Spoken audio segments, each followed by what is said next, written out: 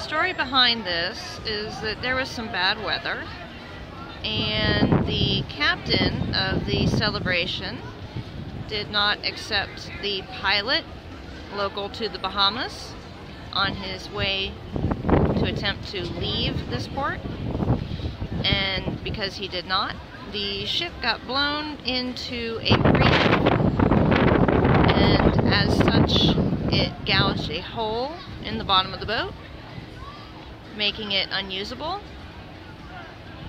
And as you can see right here, the gangway is set up, so it looks like they had to evacuate all of the passengers off of their cruise, and everyone got a little bit hosed in that deal.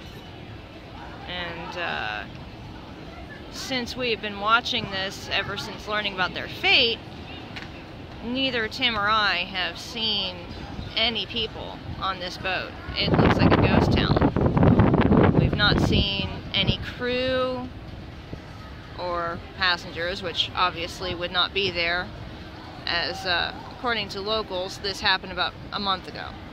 Yet we never heard anything about this in Florida, which is a little bit surprising. And well, that's the story. There's just one ship in port today. The other one is here for salvage. Apparently it is damaged enough that they just got it back up to floating level, and they'll be tearing it down.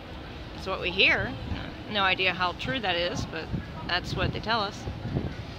So something neat and interesting that we didn't actually hear about in Florida.